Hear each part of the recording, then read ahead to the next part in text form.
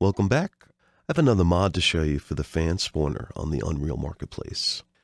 I already made one I don't know, about 2 weeks ago, and Ewan from Bradwell Gaming has already went ahead and added it, and he sent me a copy of it before it hit the marketplace. It works great. I had a quick chance to check it out, and to add another quick mod here that I've already added to the first version. If you got anything off the marketplace, you know, like a stadium, they'll usually have a spline based seating system. And here it is. If I hit G, you can see it.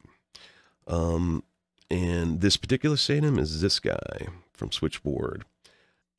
I lucked out and got this on the day of release at a great introductory price. Looks great, performs great, has a lot of nice features. And it comes with its own spline seating system. And you can tap into that, and instead of having to redo all of these splines, you can just feed the fan spawner these splines.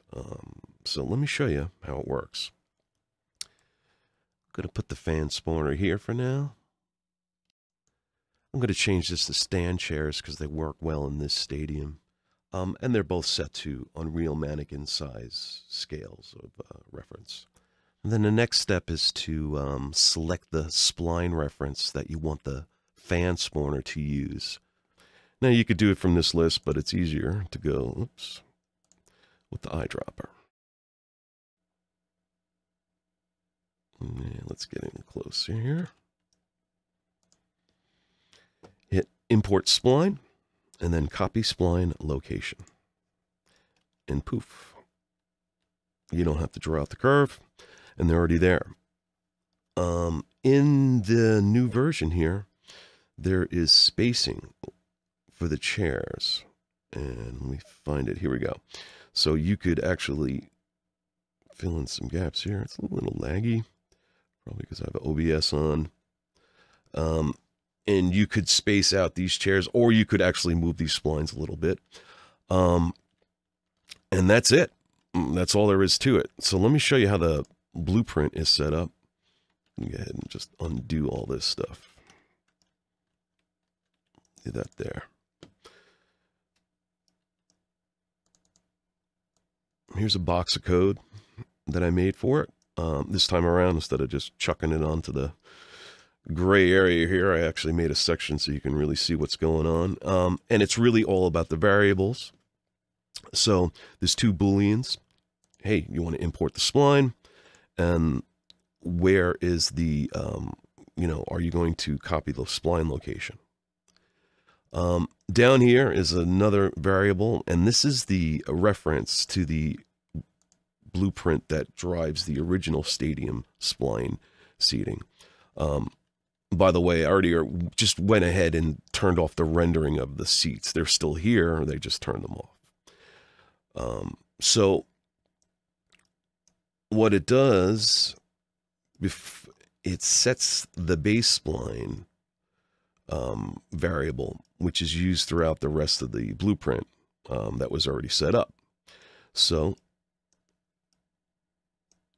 let me just check if I want to show you anything else. That's about it. Oh, the get actor location function from the spline seating reference. And the spline target is the component. And that's how you can set the base spline to its spline. And here's the actor location again. This location, and you set the new location. And that's in this branch of logic. And that's all there is to it. It's set right at the start, so the base spline gets set early, and now it will use it, and it's pretty simple. I already made another system here that will grab all the splines in the stadium, and it needs settings, and that would be these chairs. So I could actually change these to, let's change them to red. And this will go throughout all these splines and replace them with fan spawners splines. Hope I'm saying that right. If I hit get spline, it should go. This is a symmetrical only switch.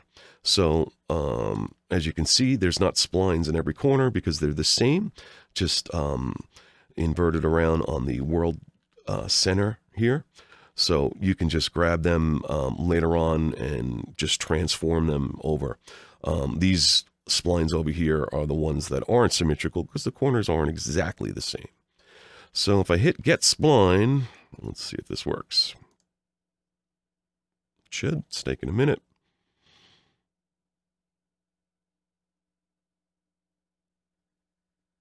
And now you have spline seating set up for the fans. And then you could go ahead and combine these if you wanted to, or just about anything. And hopefully that will save you a whole bunch of time. And let me show you what this blueprint looks like. So it's a custom event. Set this guy up. This is fairly simple. Get all actors, and then it puts it in this for each loop with a couple branches of logic here. So the target is the symmetry. Is it symmetrical or not? And again, as you can see, the first time I ran it, I ran all the symmetrical ones. And then if it's sim only, it spawns the BP fan spawner. Now, by the way, these variables have to be exposed. I don't think I showed you that. So let me go back here. If you look down here, I expose these pins over here. And now you can see them and tap into them. So the rest of this is fairly simple. Get the transform. And here are the fan blueprint settings. So it knows what kind of chairs, the colors, what style, etc., etc. And that's about it. I'll just zoom out a little bit so you can see. Again, there's nothing really complicated here. But hopefully this will save you a whole bunch of time if you've already got a spline system and you want to replace them with fans. So that's it for this one. Hope it helps, and thanks for watching.